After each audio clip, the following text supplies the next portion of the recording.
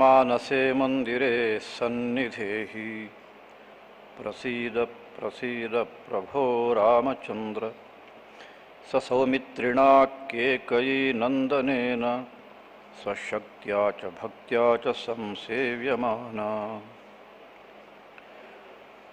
ಆನೇಷ್ಟದೂರಗನದೀಂ ಜನನೀಹಿತಾಯ ಯೋ ಬಾಲ್ಯ ಏವ ಜಗತಾಂ ಹಿತ್ಕೃತ್ಸ್ವಭಾವಃ ಸತ್ವಂ ಸಮಸ್ತಜನರಕ್ಷಣಬದ್ಧದೀಕ್ಷ ಶ್ರೀಶಂಕರಾರ್ಯ ಮಮ ದೇಹಿ ಪದಾವಲಂಬಂ.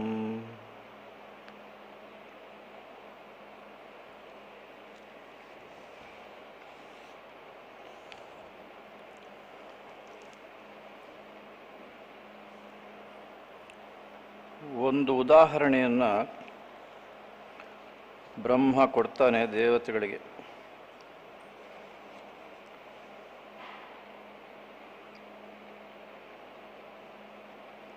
ಈ ಪ್ರಪಂಚದ ಸೃಷ್ಟಿ ಹೇಗಾಯಿತು ಅನ್ನುವ ವಿಚಾರದಲ್ಲಿ ವೇದ ಹೇಳುವುದಕ್ಕೂ ಶ್ರುತಿ ಉಪನಿಷತ್ತು ಹೇಳುವುದಕ್ಕೂ ಬೇರೆ ಬೇರೆ ದರ್ಶನಕಾರರು ಹೇಳುವುದಕ್ಕೂ ಬಹಳ ವ್ಯತ್ಯಾಸ. ಮಾತ್ರ ಅಲ್ಲ, ಅವರು ವೇದ ಮಾರ್ಗವನ್ನು ಬಿಟ್ಟವರು ಅಂತ ಕೂಡ ಬ್ರಹ್ಮ ಹೇಳಿದ. ಅಂಥ ವೇದ ಮಾರ್ಗವನ್ನು ಬಿಟ್ಟವರ ಕಥೆ ಏನಾಗುತ್ತೆ ಅಂತಂದರೆ, ಹಸ್ತಸ್ಥಂ ಪಾಯಸಂ ತ್ಯಕ್ತ್ವಾ ಲಿಹೇತ್ ಕೂರ್ಪರಮಾತ್ಮನಃ.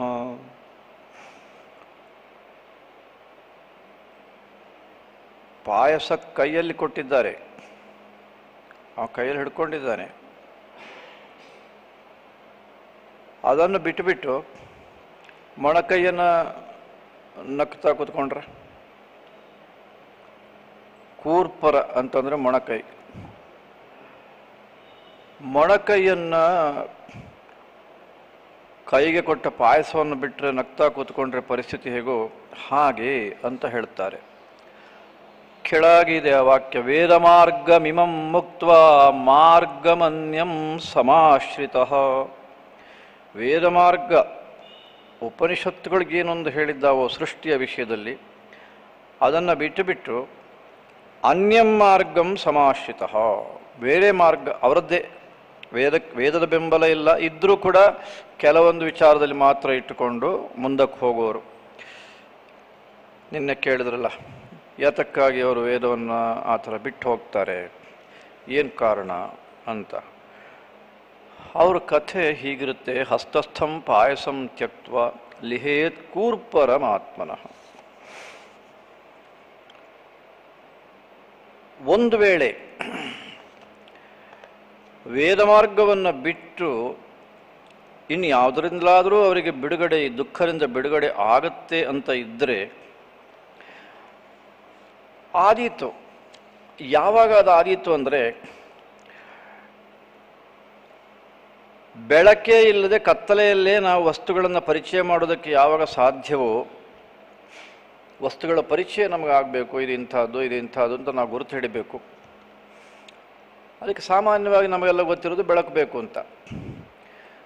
ಇಲ್ಲ, ಒಂದು ದಿನ ಇಂಥದ್ದು ಬಂತು ಮುಂದಿನ ದಿನಗಳಲ್ಲಿ ಅಂತ ಹೇಳ್ಕೊಳ್ಳೋಣ, ಬೆಳಕಿಲ್ಲದೆ ಅದನ್ನೆಲ್ಲ ಹಿಡ್ಕೊಳ್ಳಿಕ್ಕೆ ಗುರುತು ಹಿಡಿಲಿಕ್ಕೆ ಆಗುತ್ತೆ ನಮಗೆ ಅಂತ ಬಂತು ಅಂತಂದರೆ, ಆಗ ವೇದ ಮಾರ್ಗವನ್ನು ಬಿಟ್ಟು ಅವರು ದುಃಖ ದೂರ ಮಾಡಿಕೊಳ್ಳೋದಕ್ಕೆ ಸಮರ್ಥರಾಗಬಹುದೋ ಏನೋ ಅಂತಾನೆ ಬ್ರಹ್ಮ. ವಿನಾ ವೇದೇನ ಜಂತೂನ ಮುಕ್ತಿ ಮಾರ್ಗಾಂತರೇಣ ಚೇತ್. 15ನೇ ಶ್ಲೋಕ. ತಮಸಾಪಿ ವಿನಾ ಲೋಕಂ ತೇ ಪಶ್ಯಂತಿ ಘಟಾದಿವತ್. ಬೇರೆ ಬೇರೆ ವಸ್ತುಗಳು ಕೊಡವೋ ಇನ್ನೊಂದೋ ಮತ್ತೊಂದೋ ಹಾಗಾಗುತ್ತದು. ಆದ್ದರಿಂದ ವೇದದಲ್ಲಿ ಹೇಳಿದಂತಹ ಒಂದು ದಾರಿ ಏನಿದೆ ಅದೇ ನಾನು ಹೇಳೋದಕ್ಕೆ ಹೊರಟಿದ್ದೇನೆ. ಅದನ್ನು ನೀವು ಚೆನ್ನಾಗಿ ಮನಸ್ಸಿಗೆ ತಂದುಕೊಳ್ಳಿ. ಅನ್ಯೇನ ವೇದಿತೋಹ್ಯರ್ಥೋ ನ ಸತ್ಯ ಪರಮಾರ್ಥತಃ. ಬೇರೆ ಯಾರೇ ಏನೇ ಹೇಳಿದರೂ ವೇದ ಬಿಟ್ಟು ಅವರು ಹೇಳಿದ್ದೇ ಆದರೆ ಅದು ಪಾರಮಾರ್ಥಿಕವಾಗಿ ಏನೂ ಪ್ರಯೋಜನ ಇಲ್ಲ, ಅದು ಸತ್ಯವಾಗುವುದಕ್ಕೆ ಸಾಧ್ಯವಿಲ್ಲ. ಪರಮಾರ್ಥ ಸತ್ಯವನ್ನು ಅವರು ಕಂಡುಕೊಳ್ಳೋದಕ್ಕೆ ಸಾಧ್ಯವಿಲ್ಲ, ಅದನ್ನು ಹೇಳೋದಕ್ಕೆ ಸಾಧ್ಯವಿಲ್ಲ. ನಾನು ಸತ್ಯಂ ಸತ್ಯಂ ಮಯೋದಿತಂ ನಿಮಗೆ ವೇದದಲ್ಲಿ ಏನು ಹೇಳಿದೆ ಹಾಗಾಗಿ ನಾನು ಹೇಳೋದನ್ನು ಇಟ್ಕೊಂಡಿದ್ದೇನೆ, ಅದೇ ರೀತಿ ನಿಮಗೆ ಹೇಳ್ತೇನೆ ನಾನು. ತಸ್ಮಾದ್ ವೇದೋರಿತೋ ಹಿ ಅರ್ಥ ಸತ್ಯಂ, ಅದೇ ನಿಜವಾದ್ದು, ಅದನ್ನೇ ನಾನು ನಿಮಗೆ ಹೇಳ್ತೇನೆ ಅಂತ ಬ್ರಹ್ಮ ಹೇಳ್ತಾನೆ. ಇಲ್ಲಿ ಒಂದು ಅಂಶವನ್ನು ನಾನು ಈ ಸಂದರ್ಭದಲ್ಲಿ ನೆನಪು ಮಾಡ್ತೇನೆ, ಇಲ್ಲಿ ಅದನ್ನು ತೋರಿಸಿಲ್ಲ. ಈ ಸೃಷ್ಟಿ ಒಂದು ವಿಚಾರವನ್ನು ಬಹುತೇಕ ಎಲ್ಲ ಉಪನಿಷತ್ತುಗಳು ಮಾಡ್ತವೆ.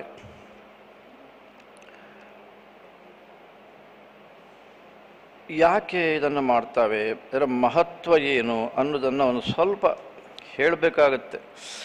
ಇಲ್ಲಾಂದರೆ ನಮಗೆ ಯಾಕೋ ಕಥೆ ಹೇಳಿದರೆ ಒಳ್ಳೆಯದು, ಈ ಸೃಷ್ಟಿಯೆಲ್ಲ ಇಟ್ಕೊಂಡು ನಾವು ಏನು ಮಾಡೋದು, ಒಳ್ಳೊಳ್ಳೆ ಕಥೆಗಳಿದ್ದರೆ ಹೇಳಿ ವೇದಾಂತ ಅರ್ಥ ಮಾಡೋದಕ್ಕೆ ಅಂತ ಒಂದು ಭಾವನೆ ನಮಗೆ ಬರೋದಕ್ಕೆ ಸಾಧ್ಯವಿದೆ. ವಾಸ್ತವಿಕವಾಗಿಯೂ ಈ ಸೃಷ್ಟಿ ಇದನ್ನು ಯೋಚನೆ ಮಾಡೋದಿದೆಯಲ್ಲ, ಇದು ಕಥೆಗಿಂತ ಹೆಚ್ಚು ರುಚಿಯನ್ನು ಉಂಟು ಮಾಡುವಂಥದ್ದಿದು. ಅಷ್ಟು ಶಕ್ತಿ ಇದೆ ಇದರಲ್ಲಿ. ಮತ್ತು ನಮಗೆ ಅದು ನೇರ ನಮ್ಮನ್ನು ಆ ತತ್ವದ ಕಡೆಗೆ ತಗೊಂಡು ಹೋಗುತ್ತೆ. ಒಂದು ವೇಳೆ ಒಂದು ಸ್ವಲ್ಪ ಅದನ್ನು ನಾವು ಸ್ಪರ್ಶ ಮಾಡಿ ಅದರಲ್ಲಿ ಒಂದು ಆಸಕ್ತಿಯನ್ನು ಇಟ್ಟುಕೊಂಡು ವಿಚಾರ ಮಾಡಲಿಕ್ಕೆ ಹೊರಟಿದ್ದೇ ಆದರೆ. ಮತ್ತು ಬಹಳ ನೇರ ಮಾರ್ಗ ಇದು ನಮಗೆ ಹಿಡ್ಕೊಳ್ಳಿಕ್ಕೆ, ನಮ್ಮ ಗುರಿಯನ್ನು ಹಿಡ್ಕೊಳ್ಳೋದಕ್ಕೆ, ಅದನ್ನು ಮನಸ್ಸಿಗೆ ತಂದುಕೊಳ್ಳೋದಕ್ಕೆ ನೇರ ಮಾರ್ಗ. ಅದಕ್ಕಾಗಿ ಈ ಉಪನಿಷತ್ತುಗಳಲ್ಲಿ ಕಥೆಯನ್ನು ಸೇರಿಸ್ತಾರೆ, ಜೊತೆಗೆ ಈ ಸೃಷ್ಟಿಯ ಒಂದು ವಿಚಾರವನ್ನು ಕೂಡ ನಮಗೆ ಸೇರಿಸಿ ತಿಳಿಸ್ತಾರೆ, ಉಪದೇಶವನ್ನು ಮಾಡ್ತಾರೆ. ಹಾಗೆ ಇಲ್ಲಿಗ ಐತರೆಯ ಉಪನಿಷತ್ನ ಕುರಿತಾಗಿ ಹೇಳೋದಕ್ಕೆ ಹೊರಟಂತಹ ಬ್ರಹ್ಮ ಈ ಸೃಷ್ಟಿಯ ವಿಚಾರವನ್ನೇ ಮೊದಲಿಗೆ ಎತ್ಕೊಂಡಿದ್ದಾನೆ. ಯಾಕೆಂದರೆ ಐತರೆಯ ಮಂತ್ರ ಅದನ್ನೇ ಹೇಳುತ್ತೆ ಅಂತ ನಾನು ಮೊನ್ನೆನೇ ತೋರಿಸಿದ್ದೇನೆ. ಉತ್ಪತ್ತಿಯ ವಿಚಾರವಾಗಿ ಈ ಸಂದರ್ಭದಲ್ಲಿ ಹೀಗೆ ಉತ್ಪತ್ತಿಯ ಒಂದು ಅಂದರೆ ಸೃಷ್ಟಿಯ ವಿಚಾರ ಬಂದಾಗ ಗೌಡಪಾದರು, ಭಗವತ್ಪಾದ ಶಂಕರರ ಪರಮಗುರುಗಳು ಗೌಡಪಾದರು ಮಾಂಡುಕ್ಯ ಉಪನಿಷತ್ತಿಗೆ ಒಂದು ವ್ಯಾಖ್ಯಾನ ಬರೆದಿದ್ದಾರೆ. ಗೌಡಪಾದ ಕಾರಿಕೆ ಅಂತಲೇ ಅದನ್ನು ಕರೆದಿದ್ದಾರೆ. ವೇದಾಂತದಲ್ಲಿ ಅತ್ಯಂತ ಒಂದು ಪ್ರಮುಖವಾದಂತಹ ಗ್ರಂಥ ಅದು, ಆ ಗೌಡಪಾದ ಕಾರಿಕೆ ಅಂತ. ಭಗವತ್ಪಾದ ಶಂಕರು ಅದಕ್ಕೆ ಭಾಷ್ಯವನ್ನು ಬರೆದಿದ್ದಾರೆ. ಅವ್ರು ಏನು ಹೇಳ್ತಾರೆ ಅಂತಂದರೆ, ಈ ಸೃಷ್ಟಿ ಇದನ್ನು ಹೇಳಿದ್ದು ಯಾತಕ್ಕೆಂದರೆ ಉಪಾಯ ಸೋವತಾರಾಯ ನಾಸ್ತಿ ಭೇದ ಕಥಂಚನ ಅಂತ ಒಂದು ವಾಕ್ಯ. ಇದವರ ಕಾರಿಕೆಯಲ್ಲಿ ಬರುವಂತಹದ್ದು.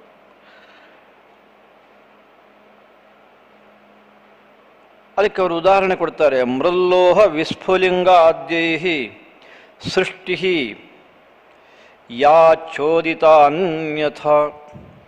ಒಂದು ಉಪನಿಷತ್ತು ಹೇಳುತ್ತೆ, ಮಣ್ಣಿಂದ ಬೇರೆ ಬೇರೆ ಪಾತ್ರೆಗಳನ್ನು ನಾವು ಹೇಗೆ ಮಾಡ್ತೇವೆಯೋ ಹಾಗೆ ಮೂಲ ಪದಾರ್ಥ ಒಂದೇ, ಅದರಿಂದಲೇ ಇಷ್ಟು ವಿಚಿತ್ರವಾದಂಥ ವೈಶಿಷ್ಟ್ಯದಿಂದ ಕೂಡಿದಂಥ ಈ ಅದ್ಭುತವಾದ ಪ್ರಪಂಚ ಅನ್ನೋದು ಆಗಿದ್ದು ಅಂತ ಒಂದು ಉಪನಿಷತ್ತು ಹೇಳುತ್ತೆ. ಇನ್ನೊಂದು ಉಪನಿಷತ್ತು ಹೇಳುತ್ತೆ ವಿಸ್ಫುಲಿಂಗ ಅಂತ, ಅಂದರೆ ಕಿಡಿ ಅಂತ ನಾವು ಹೇಳ್ತೇವಲ್ಲ. ಬೆಂಕಿಯ ದೊಡ್ಡ ಉಂಡೆ ಇದ್ದರೆ ಗಾಳಿ ಜೋರಾಗಿ ಬಂದರೆ ಆಗ ಅದರಿಂದ ಕಿಡಿಗಳು ಹಾರ್ತಾವಲ್ಲ, ಆ ರೀತಿ ಒಂದು ತತ್ವದಿಂದ ಈ ಕಿಡಿಗಳು ಹಾರಿದಂತೆ ಈ ಪ್ರಪಂಚ ಅನ್ನೋದು ಹುಟ್ಟಾಯಿತು ಅಂತ. ವಿಸ್ಫುಲಿಂಗ ಅಂದರೆ ಅದು. ಇನ್ನೊಂದು ಉಪನಿಷತ್ತು ಹೀಗೂ ಹೇಳುತ್ತೆ,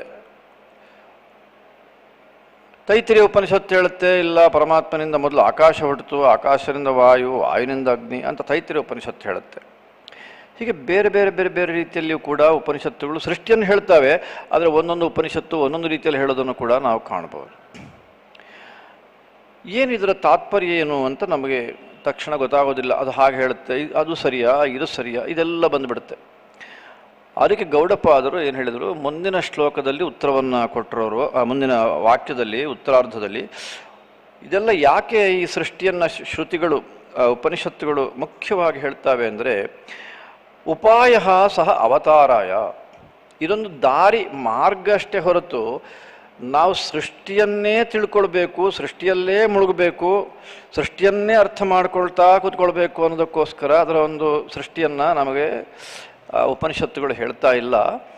ಸೃಷ್ಟಿ ಅದೊಂದು ಸಾಧನ, ಒಂದು ಉಪಾಯ, ನಮಗೆ ಆ ಪರವಸ್ತು ಆನಂದದ ಒಂದು ಪರಾಕಾಷ್ಠೆ ಶಾಶ್ವತವಾದ ಆನಂದವನ್ನು ನಾವು ನೋಡಬೇಕಲ್ಲ, ಕಾಣಬೇಕಲ್ಲ. ಅದನ್ನು ಗುರುತು ಮಾಡಿಕೊಳ್ಳೋದಕ್ಕೆ, ಅದನ್ನು ಹಿಡ್ಕೊಳ್ಳೋದಕ್ಕೆ ನಮಗಿದೊಂದು ದಾರಿ. ಉಪಾಯ ಸೋವತಾರಾಯ ನಾಸ್ತಿ ಭೇದ ಕಥಂಚನ.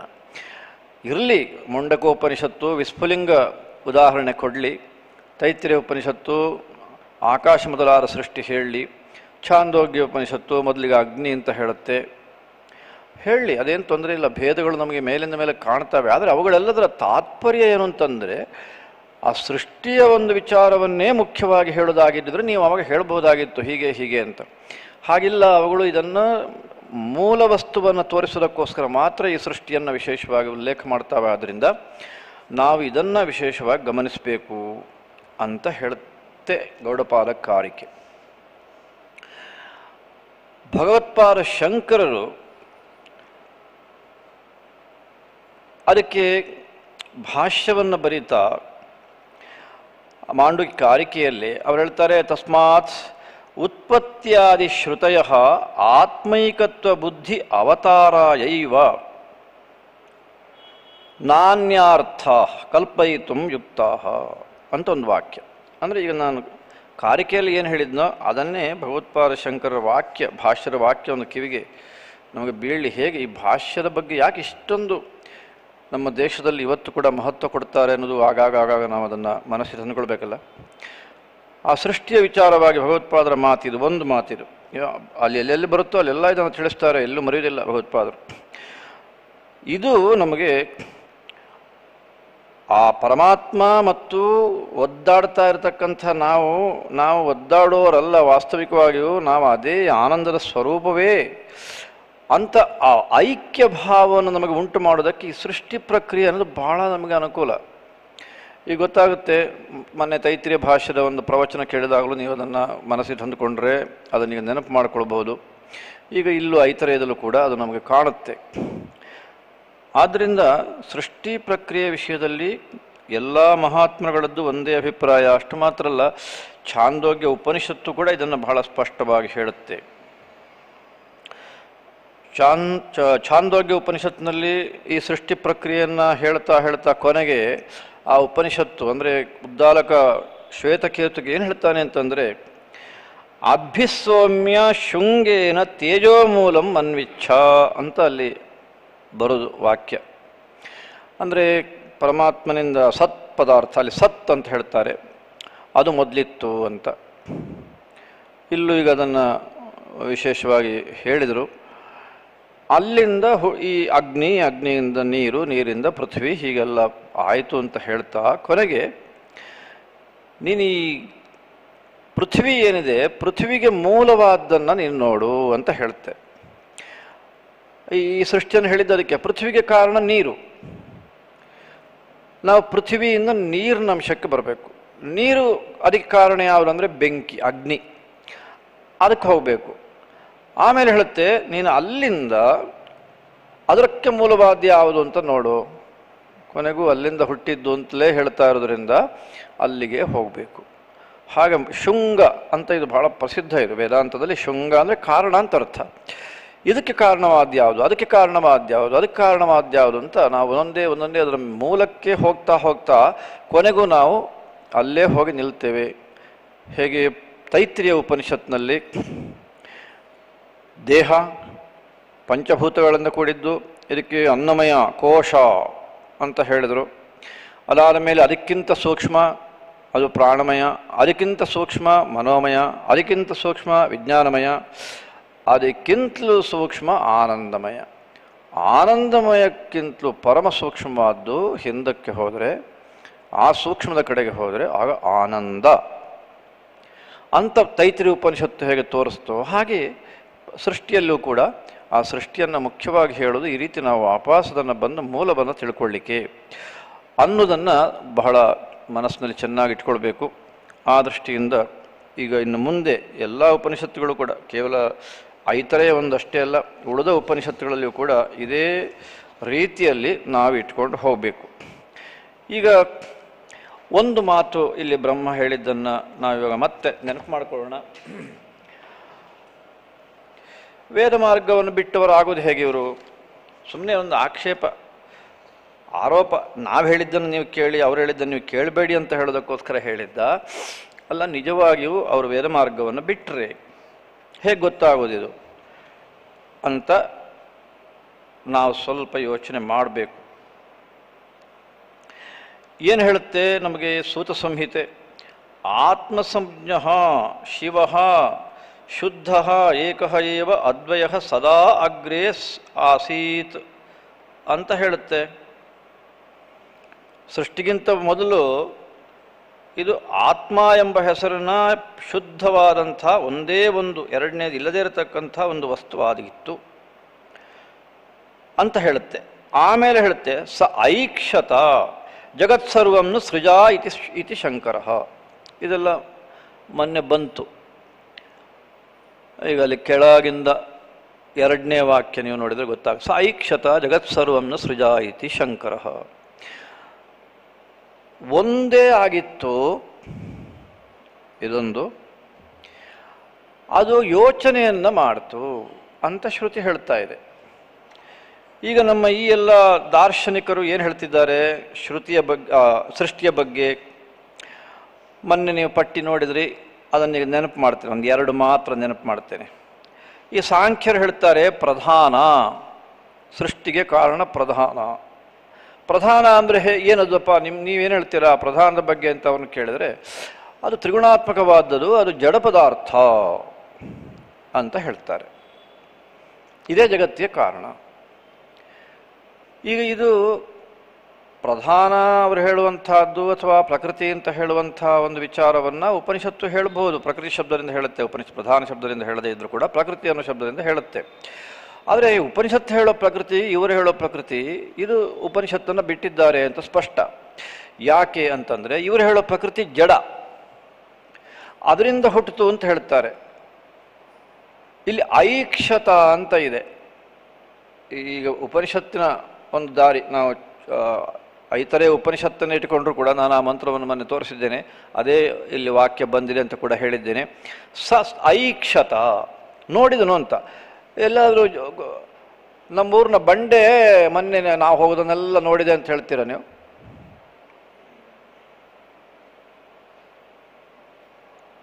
ಎಲ್ಲರೂ ನೀವು ಅದನ್ನು ಕಂಡಿದ್ದೀರಾ ಹಾಗೆ ಹೇಳೋದು, ಅಥವಾ ನಿಮಗೆ ಅನುಭವಕ್ಕೆ ಬಂದಿರೋ ಇವತ್ತು ಬಂಡೆ ನನ್ನನ್ನು ನೋಡ್ತಾ ಇದೆಯಲ್ಲ ನಾನು ಹೋಗೋದನ್ನು ಅಂತ? ಅಥವಾ ಯೋಚನೆ ಮಾಡಿತು ನಮ್ಮ ಊರಿನ ಡೆವಲಪ್ಮೆಂಟ್ ಬಗ್ಗೆ, ನಮ್ಮ ಊರಿನ ಬಂಡೆ ಭಾಳ ಚೆನ್ನಾಗಿ ಯೋಚನೆ ಮಾಡಿದೆ ಅಂತ. ಜಡ ಪದಾರ್ಥಗಳು ಎಂದು ಯೋಚನೆ ಮಾಡೋದಕ್ಕೆ ಸಾಧ್ಯವೇ ಇಲ್ಲ. ಈಗ ಉಪನಿಷತ್ತು ಹೇಳುತ್ತೆ ಅದು ಒಂದೇ ಆಗಿತ್ತು, ಅದು ಯೋಚನೆಯನ್ನು ಮಾಡಿತು, ಸೃಷ್ಟಿ ಮಾಡಬೇಕು ಅಂತ ಯೋಚನೆಯನ್ನು ಮಾಡಿತು ಅಂತ ಹೇಳಿದ ಮೇಲೆ ಉಪನಿಷತ್ತು ಹೇಳೋದು ಸೃಷ್ಟಿಗೆ ಕಾರಣ ಚೇತನ ಅಂತ ಹೇಳೋದು ಅನ್ನೋದು ಸ್ಪಷ್ಟ, ಜಡ ಅಲ್ಲ. ಈಗ ಇವರೆಲ್ಲ ವಿಚಾರಗಳೇನಿಟ್ಟಿದ್ದಾರೆ ಮೊನ್ನೆ ಆ ಪಟ್ಟಿ ನಾವು ನೋಡಿದ್ವಲ್ಲ ನಿನ್ನೆ, ಅದು ಅಷ್ಟು ಕೂಡ ಇವರೆಲ್ಲ ಬಹುತೇಕ ಇವರ ಸಿದ್ಧಾಂತ ಎಲ್ಲ ಅದು ಜಡ ಪದಾರ್ಥದಿಂದಲೇ ಈ ಪ್ರಪಂಚ ಹುಟ್ಟುವುದು ಅಂತ ತೀರ್ಮಾನ. ಇದು ಒಂದಲ್ಲ, ಈ ಥರ ಅದು ಮತ್ತೆ ಏಕ ಏವ ಆಸೀತ್ ಅಂತ ಹೇಳುತ್ತೆ. ಇದರಲ್ಲಿ ಈ ಮಂತ್ರ ಈಗ ನೀವು ಶ್ಲೋಕವನ್ನು ನೆನಪು ಮಾಡಿಕೊಂಡ್ರೆ ಗೊತ್ತಾಗುತ್ತೆ. ಉಪನಿಷತ್ತು ಅದನ್ನೇ ಹೇಳೋದು. ಆತ್ಮಸಂಜ್ಞ ಶಿವ ಶುದ್ಧ ಏಕ ಏವ ಅದ್ವಯ, ಬೇರೆ ಎರಡನೇದು ಇಲ್ಲವೇ ಇಲ್ಲ. ಅದೇ ಯೋಚನೆ ಮಾಡಿದ್ದು ಸೃಷ್ಟಿ ಮಾಡಬೇಕು ಅಂತ. ಈಗ ಇವರುಗಳು ಹೇಳೋದೇನು? ಈ ಉದಾಹರಣೆಗೆ ವೈಶೇಷಿಕರು ಹೇಳ್ತಾರೆ, ಅಂದರೆ ಅವರು ನ್ಯಾಯ ಶಾಸ್ತ್ರದ ಒಂದು ಭಾಗ, ಅದೇ ಒಂದು ಇದಕ್ಕೆ ಸೇರಿದ್ದು. ನೈಯಾಯಿಕರು ವೈಶೇಷಿಕರು ಅಂತ. ಕಣಾದರು ಸಾಮಾನ್ಯರಲ್ಲ, ಬಹಳ ದೊಡ್ಡ ಮಹರ್ಷಿಗಳು ಕಣಾದರು. ಅವರು ಈ ಸಿದ್ಧಾಂತವನ್ನು ಜಗತ್ತಿಗೆ ಕೊಟ್ಟಿದ್ದು. ಅವ್ರು ಹೇಳೋದೇನೆಂದರೆ ಪರಮಾಣು ಕಾರಣ ಪ್ರಪಂಚಕ್ಕೆ,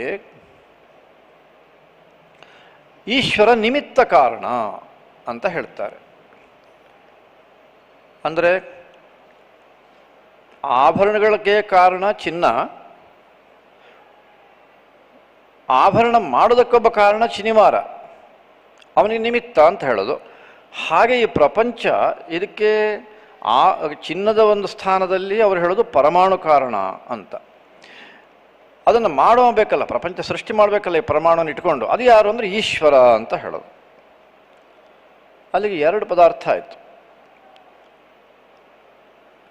ಉಪನಿಷತ್ತು ಹೇಳುತ್ತೆ ಅವ ಒಬ್ಬನೇ ಇದ್ದ, ಎರಡನೇ ವಸ್ತುವೇ ಇಲ್ಲ, ಅದ್ವಿತೀಯ, ಅದ್ವಯ, ಈ ಮೊದಲಾದ ಪದಗಳು. ಹೇಗೆ ಸೃಷ್ಟಿ ಮಾಡಿದ ಅದೆಲ್ಲ ಮತ್ತೆ ಮುಂದಕ್ಕೆ ಹೇಳೋಣ. ಅದು ಇನ್ನೊಂದು ಒಳ್ಳೆಯ ಸ್ವಾರಸ್ಯವಾಗೋಯ್ತಲ್ಲ, ಇದು ಪ್ರಪಂಚದಲ್ಲಿ ಎಲ್ಲೂ ಇಲ್ವೇ? ಒಂದು ವಸ್ತು ಉಂಟಾಗಬೇಕು ಅಂದರೆ ಇಬ್ಬರು ಬೇಕಾಗುತ್ತೆ.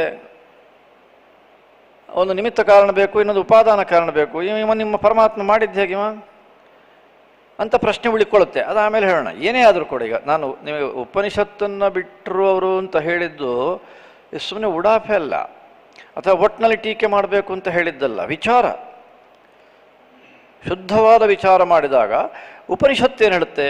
ಉಪನಿಷತ್ತು ಹೇಳುತ್ತೆ ಸೃಷ್ಟಿಗಿಂತ ಮೊದಲು ಒಬ್ಬನೇ ಇದ್ದಿದ್ದು, ಮತ್ತು ಅವ ಯೋಚನೆ ಮಾಡಿದ ಅಂತ ಹೇಳುತ್ತೆ. ಈಗ ಇವರುಗಳು ಇದನ್ನೆಲ್ಲ ಬಿಟ್ಟಿದ್ದಾರೆ. ಇಷ್ಟು ಈಗ ಉದ್ದಕ್ಕೆ ಪಟ್ಟಿದೆಯಲ್ಲ, ಈ ಥರದನ್ನೆಲ್ಲ ಬಿಟ್ಟಿದ್ದಾರೆ ಅವರು. ಹಾಗಾಗಿ ವೇದ ಮಾರ್ಗವನ್ನು ಬಿಟ್ಟವರು ಅಂತ. ಇಷ್ಟೇ ಅಲ್ಲ, ಇನ್ನೂ ಸಾಕಷ್ಟು ವಿಚಾರ ಇದೆ.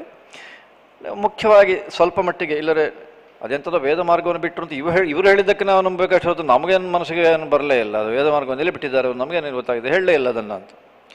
ಹಾಗೆ ಬೇಡ ಅಂಥೇಳಿ ವೇದ ಮಾರ್ಗ ಎಲ್ಲಿ ಬಿಟ್ಟಿದ್ದಾರೆ ಅಂತ ಸ್ಪಷ್ಟಪಡಿಸಿದೆ. ಹಾಂ, ಈಗ ಇಷ್ಟರಲ್ಲಿ ಏನಾದ್ರು ಸಂದೇಹ ಇದ್ದರೆ ಕೇಳಿ, ಯಾಕಂದರೆ ಕೊನೆಗೆ ಮತ್ತೆಲ್ಲ ಮರೆತು ಹೋಗ್ಬಿಡುತ್ತೆ. ಮೇಲೆ ಈಶ್ವರ ಚೇತನ ಅಂತಲೇ ಅಭಿಪ್ರಾಯ ಇಟ್ಟೇ ಹೇಳಿದರು. ಎರಡಾಯ್ತಲ್ಲ, ಎರಡು ಬಂದುಬಿಡ್ತಲ್ಲ ಅಲ್ಲಿ. ಸೃಷ್ಟಿಗಿಂತ ಮೊದಲು ಎರಡಿತ್ತು ಅಂತ ಒಪ್ಕೊಳ್ಬೇಕಾಗತ್ತೆ. ಅವಾಗ ಇದು ಹೊರಟೋಯ್ತು, ಏಕಮಯವಾದ ಶ್ರುತಿಯ ಮಾತು ಹೊರಟೇ ಹೋಯ್ತು. ಯಾವುದೋ ಒಂದನ್ನು ಒಪ್ಪಿ ಇನ್ನೊಂದನ್ನು ಒಪ್ಪದೇ ಇದ್ದರೆ ತೊಂದರೆ. ಅದೇ ಹೇಳೋದು. ನಿನ್ನೆ ಪ್ರಶ್ನೆ ಏನಿದೆ, ಅವ್ರು ಯಾಕೆ ಹಾಗೆ ಹೀಗೆ ಅಂತ. ಅವರು ಶ್ರುತಿಗೆ ಹಾಗೆ ಅರ್ಥ ಮಾಡ್ಕೊಂಡಿದ್ದಾರೆ ಏನೋ, ಆ ರೀತಿಯಲ್ಲಿ ಇಟ್ಕೊಂಡು ವ್ಯಾಖ್ಯಾನ ಮಾಡ್ಕೊಂಡು ಹೋಗಿದ್ದಾರೆ ಅಂತ. ಒಟ್ಟಿನಲ್ಲಿ ಶ್ರುತಿಯನ್ನು ಒಂದು ಅಂಶದಲ್ಲಿ ಇಟ್ಕೊಂಡ್ರು, ಒಂದು ಅಂಶದಲ್ಲಿ ಬಿಟ್ಟರು ಅಂದರು. ಅದು ಇವರು ಸಾಂಖ್ಯರು ಹಾಗೆ. ಪ್ರಕೃತಿಯಿಂದ ಅಂತ ಹೇಳುವವರು ಅವರು ಪುರುಷನನ್ನು ಒಪ್ತಾರವರು. ಇವರು ಈಶ್ವರ ಅಂತ ಅವರನ್ನು ಹೇಳಿದರೆ ಅವರು ಪುರುಷ ಅಂತ ಹೇಳ್ತಾರೆ. ಅವ್ರ ಸಿದ್ಧಾಂತದಲ್ಲಿ ಪುರುಷ ನಿರ್ಲಿಪ್ತ, ಅವನಿಗೇನು ಇದೇ ಇಲ್ಲ, ಕೆಲಸವೇ ಇಲ್ಲ.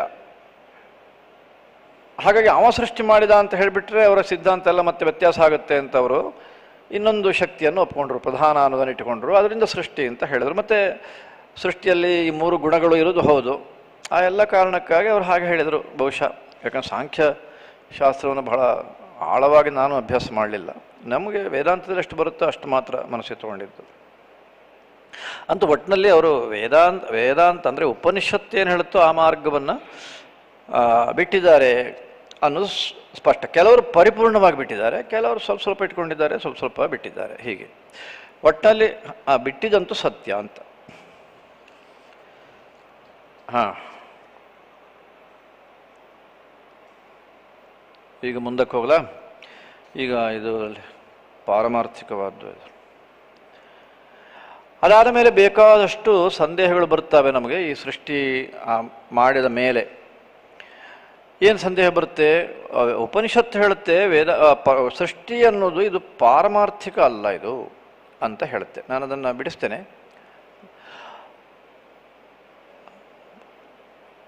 ಪಾರಮಾರ್ಥವಾದಂಥ ವಸ್ತು ಒಂದೇ, ಅದು ಚೇತನ, ಅದು ಸತ್, ಅದು ಚಿತ್, ಆನಂದ. ಅದು ಬಿಟ್ಟರೆ ಇನ್ನೆಲ್ಲವೂ ಕೂಡ ಪಾರಮಾರ್ಥಿಕವಾದಂಥ ಸತ್ಯ ಅಲ್ಲ. ಅಲ್ಲಿಂದ ಅವನೇ ಸೃಷ್ಟಿ ಮಾಡಿದರೂ ಕೂಡ, ಪರಮಾತ್ಮನೇ ಸೃಷ್ಟಿ ಮಾಡಿದರೂ ಕೂಡ ಅದು ಪಾರಮಾರ್ಥಿಕ ಅಲ್ಲ ಸೃಷ್ಟಿ ಅಂತ ಉಪನಿಷತ್ನ ಪರಿಪೂರ್ಣವಾದಂಥ ನಿರ್ಣಯ. ಆದರೆ ನಮಗೂ ಪ್ರಶ್ನೆ ಬರುತ್ತೆ, ಅವರಿಗೂ ಎಲ್ಲ ದರ್ಶನಕಾರರು ಕೂಡ ಆ ಪ್ರಶ್ನೆಯನ್ನು ಮಾಡಿಯೇ ಮಾಡ್ತಾರೆ, ಮತ್ತು ಅದನ್ನು ತಿಳ್ಕೊಳ್ಬೇಕಾದ್ದು ಸತ್ಯವಿದೆ. ಅಲ್ಲ, ನಮಗೆಲ್ಲ ಇದು ಅನುಭವಕ್ಕೆ ಬರ್ತಾ ಇದೆಯಲ್ಲ, ಇಷ್ಟೆಲ್ಲ ಈ ಪ್ರಪಂಚದ ಎಲ್ಲ ವಿಷಯಗಳು ಕೂಡ, ಅದನ್ನು ನೀವು ಸತ್ಯ ಅಲ್ಲ ಅಂತ ಹೆಂಗೆ ಹೇಳ್ತೀರಾ? ಆವಾಗ ನೀವೇ ಯಾಕೋ ಅನುಭವಕ್ಕೆ ವಿರುದ್ಧವಾದ ಹೇಳಿದ ಹಾಗಿದೆಯಲ್ಲ ಅಂತ ಒಂದು ಸಂದೇಹ ಬರುತ್ತೆ. ಅವ್ರು ಹೇಳೋದು ಚೆನ್ನಾಗಿದೆ, ಅವ್ರು ಈ ವಿಷಯದಲ್ಲೆಲ್ಲ ಭಾಳ ಸರಿಯಾಗಿ ಹೇಳ್ತಿದ್ದಾರೆ. ಅದರಿಂದ ಅದೆಲ್ಲೋ ಒಂದು ಸ್ವಲ್ಪ ಮೊದಲಿಗೆ ಆರಂಭಕ್ಕೆ ಉಪನಿಷತ್ತು ಬಿಟ್ಟರೆ ಹೋಗ್ಲತ್ತಲಾಗೆ ಏನಾದ್ರು ಮಾಡ್ಕೊಳ್ಳಿ, ನಮಗೆ ಯಾಕೆ? ನಮಗೆ ಇಲ್ಲಿ ನಿತ್ಯ ನಾವು ಅನುಭವಿಸೋದು ಸತ್ಯವನ್ನು ಭಾಳ ಚೆನ್ನಾಗಿ ತೋರಿಸಿರೋದ್ರಿಂದ ಯಾಕೆ ನಾವು ಸ್ವೀಕಾರ ಮಾಡಬಾರ್ದು? ಹೀಗೆಲ್ಲ ಬಂದುಬಿಡುತ್ತೆ ನಮಗೆ. ಅದಕ್ಕೆ ಇದನ್ನು ಮೂರು ವಿಚಾರವನ್ನು ನಾವು ತಿಳ್ಕೊಳ್ಬೇಕು. ಅದನ್ನು ಇಲ್ಲಿಗ ಸೂತ ಸಂಹಿತೆಯಲ್ಲಿ ಕೂಡ ಹೇಳ್ತಾರೆ. ಅವ್ರು ಹೇಳ್ತಾರೆ, ಪರಮಾರ್ಥೋ ದ್ವಿಧಾ ಪ್ರೋಕ್ತೋ ಮಯಾ ಹೇ ಸ್ವರ್ಗವಾಸಿನಃ ಏಕಸ್ವಭಾವತಃ ಸಾಕ್ಷಾತ್ ಪರಮಾರ್ಥ ಸದೈವತು ಸ ಶಿವಃ ಸತ್ಯಚೈತನ್ಯ ಸುಖಾನಂತ ಸ್ವಲಕ್ಷಣಃ ಅಪರಃ ಕಲ್ಪಿತಃ ಸಾಕ್ಷಾತ್ ಬ್ರಹ್ಮಣಿ ಅಧ್ಯಸ್ಥ ಮಾಯೆಯ ಅಂತ 2 ಶ್ಲೋಕಗಳು. ಆ ಶ್ಲೋಕಗಳಲ್ಲಿ ಇಲ್ಲ ಅಂತ ಕಾಣುತ್ತೆ. ಈಗ ನಾನು ಅದನ್ನು ಅರ್ಥ ಆಗಲಿ ಅನ್ನೋದಕ್ಕೋಸ್ಕರ ಈ ಥರ ಒಂದು ತೋರಿಸುವ ಪ್ರಯತ್ನವನ್ನು ಮಾಡಿದ್ದೇನೆ. ಈಗ ಅವರು ಹೇಳುವುದು ಬ್ರಹ್ಮ ದೇವತೆಗಳಿಗೆ ಹೇಳುವ ಅಂಶ ಹೀಗಿದೆ. ಪರಮಾರ್ಥವಾದಂತಹದ್ದು ಒಂದೇ ವಸ್ತು, ಅದು ಪರಮಾತ್ಮ ಸಚ್ಚಿತ್ ಆನಂದ. ಈಗ ಇಲ್ಲೂ ಅದನ್ನು ಶಬ್ದವನ್ನು ಹೇಳಿದರು. ಸತ್ಯ ಚೈತನ್ಯ ಸುಖಾನಂತ ಸ್ವಲಕ್ಷಣ ಅಂತ ಹೇಳ್ತಾರೆ.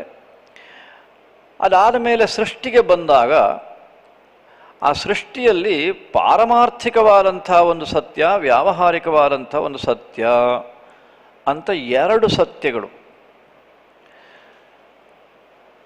ಇಟ್ಕೊಳ್ಬೇಕು ನಾವು. ಪಾರಮಾರ್ಥಿಕ ಸತ್ಯ ಅಂದರೆ ಯಾವುದು ಅಂದರೆ ಸತ್ಯವಾದ್ದು, ಚೈತನ್ಯ ಸ್ವರೂಪದ್ದು, ಸುಖ ಸ್ವರೂಪದ್ದು, ಇದು ನಾವು ಇಟ್ಕೊಳ್ಬೇಕು. ಶಿವ ಇನ್ನೊಂದು ಮಾತನ್ನು ಹೇಳೋದ, ಶಿವ ಅಂದರೆ ಮತ್ತೆ ಉಪಾಸ್ಯ ಮೂರ್ತಿ ಅಲ್ಲ, ಮಂಗಳಕರವಾದ ವಸ್ತು, ಆನಂದ ಸುಖ ಸ್ವರೂಪ ಅಂತ ಅರ್ಥ.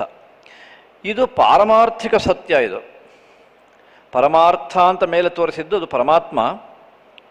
ಅಲ್ಲಿಂದ ಪಾರಮಾರ್ಥಿಕ ಸತ್ಯ ಅಂತಂದರೆ ಅವನೇ, ಅದು ಬಿಟ್ಟರೆ ಇನ್ನೊಂದು ಪಾರಮಾರ್ಥಿಕ ಸತ್ಯ ಇಲ್ಲ. ಈ ವ್ಯಾವಹಾರಿಕ ಸತ್ಯ ಅಂದರೆ ಯಾವುದು ಅಂತಂದರೆ, ಈ ಬ್ರಹ್ಮ ಪರಮಾತ್ಮ ಏನಿದ್ದಾನೆ ಅವನಲ್ಲಿ ಮಾಯೆಯಿಂದಲಾಗಿ, ಅವನ ಮಾಯಾಶಕ್ತಿ, ಅವನೇ ಹೇಳಿದ್ನಲ್ಲ ನಿನ್ನೇನು ಅದನ್ನು ಉಲ್ಲೇಖ ಮಾಡಿದ್ದೇನೆ, ಅವನ ಶಕ್ತಿಯಿಂದಲಾಗಿ, ಆ ಶಕ್ತಿಯ ಕಾರಣದಿಂದ ಆ ಪರಮಬ್ರಹ್ಮ ವಸ್ತುವಿನಲ್ಲೇ, ಚೈತನ್ಯ ವಸ್ತುವಿನಲ್ಲೇ ಅಧ್ಯಾಸ ಮಾಡಿಕೊಂಡಿದ್ದೇವೆ ನಾವು.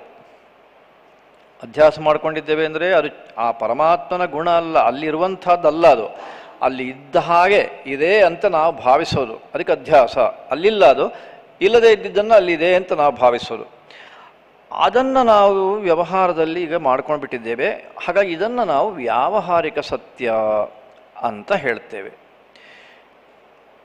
ಇನ್ನೊಂದು ಪ್ರಾತಿಭಾಸಿಕ ಸತ್ಯ ಅಂತ ಅಲ್ಲಿ ಕೆಳಗೆ ಅದನ್ನು ತೋರಿಸಿದೆ. ಮಧ್ಯೆ ಪ್ರಾತಿಭಾಸಿಕ ಸತ್ಯ ಅಂತಂದರೆ ಪಾರಮಾರ್ಥಿಕ ಸತ್ಯ ಒಂದು, ವ್ಯವಹಾರ ಸತ್ಯ ಇನ್ನೊಂದು, ಅದೆರಡರ ಮಧ್ಯೆ ಇನ್ನೊಂದು ಪ್ರಾತಿಭಾಸಿಕ ಸತ್ಯ ಅಂತ.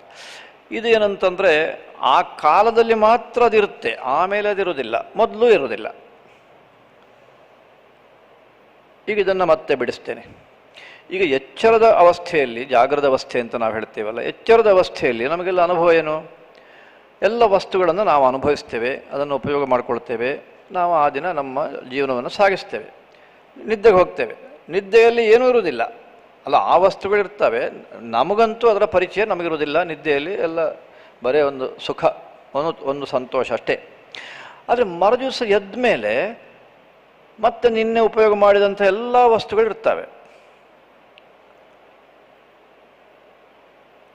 ಇದರ ಮಧ್ಯೆ ಒಂದು ಕನಸು ಬಿತ್ತವನಿಗೆ, ಮಲ್ಕೊಳ್ಳಿಕ್ಕೆ ಹೋದವನಿಗೆ. ಆ ಕನಸಿನಲ್ಲಿಯೂ ಕೂಡ ತಾನು ಸೂತಸಂಹಿತ ಉಪನ್ಯಾಸ ಮಾಡಿದಾಗೆ, ಅದು ಮೈಕ್ ಯಾರೋ ಬಂದಿಟ್ಟ ಹಾಗೆ, ಎಲ್ಲ ಪುಸ್ತಕಗಳೆಲ್ಲ ಹರಡಿದ್ದು, ವಿಚಾರ ಹೇಳಿದ್ದು, ಇದೆಲ್ಲ ಕನಸು ಬಿತ್ತು. ಅದರೊಟ್ಟಿಗೆ ಆ ಕನಸು ಮುಗಿದ ಮೇಲೆ ಇನ್ನೊಂದು ಕನಸು ಬಿತ್ತು. ಇನ್ನೊಂದು ಕನಸು ಏನು ಬಿತ್ತು? ಉಪನ್ಯಾಸ ಆದ ಕೂಡಲೇ ಜಪದ ಗಟ್ಟೆಗೆ ಹೋಗಿದ್ದು ಒಂದು ಕನಸು ಬಿತ್ತು. ಎದ್ದ ಮೇಲೆ ನೋಡಿದ, ಎದ್ಮೇಲೆ ಜಪದ ಗಟ್ಟೆಗೆ ಹೋಗಲಿಲ್ಲ, ಏನಿಲ್ಲ, ಇಲ್ಲೇ ಇದ್ದಾನೆ. ವಾಪಸ್ ಬಂದಿದ್ದು ಇಲ್ಲ, ಜಪದ ಗಟ್ಟೆಗೆ ಹೋದ್ ಮಾತ್ರ ಬಿದ್ದಿದ್ದು, ವಾಪಸ್ ಬಂದಿದ್ದು ಕನಸು ಬೀಳಲಿಲ್ಲ. ಅಷ್ಟೊತ್ತಿಗೆ ಎಚ್ಚರ ಹೋಗ್ಬಿಟ್ಟಿದೆ. ನೋಡ್ತಾನೆ, ಇಲ್ಲೇ ಇದ್ದೇನೆ. ಮತ್ತು ಜಪದ ಗಟ್ಟೆಗೆ ಹೋಗಿದ್ದು ಎಲ್ಲ ಕಂಡಿದ್ದು ಹೌದದು, ಆದರೆ ಆ ಕಾಲದಲ್ಲಿ ಮಾತ್ರ ಕಂಡಿದ್ದದು, ಅದು ಹಿಂದೆನೂ ಇಲ್ಲ ಮುಂದೆನೂ ಇಲ್ಲ. ಆದರೆ ಬೇರೆ ಈ ಎಚ್ಚರದ ವಸ್ತುಗಳು ಹಾಗಲ್ಲ. ಅದು ಎಚ್ಚರದ ಅವಸ್ಥೆಯಲ್ಲಿರುತ್ತೆ, ನಾವು ನಿದ್ದೆಗೆ ಹೋದರೂ ಅದು ಇರುತ್ತೆ, ಮರುದಿವಸ ನಮಗೆ ಮತ್ತೆ ಅನುಭವಕ್ಕೆ ಬರುತ್ತೆ. ಈ ಎಲ್ಲ ಅನುಭವಗಳನ್ನು ವ್ಯಾವಹಾರಿಕ ಸತ್ಯ ಅಂತ ಉಪನಿಷತ್ತು ಹೇಳುತ್ತೆ.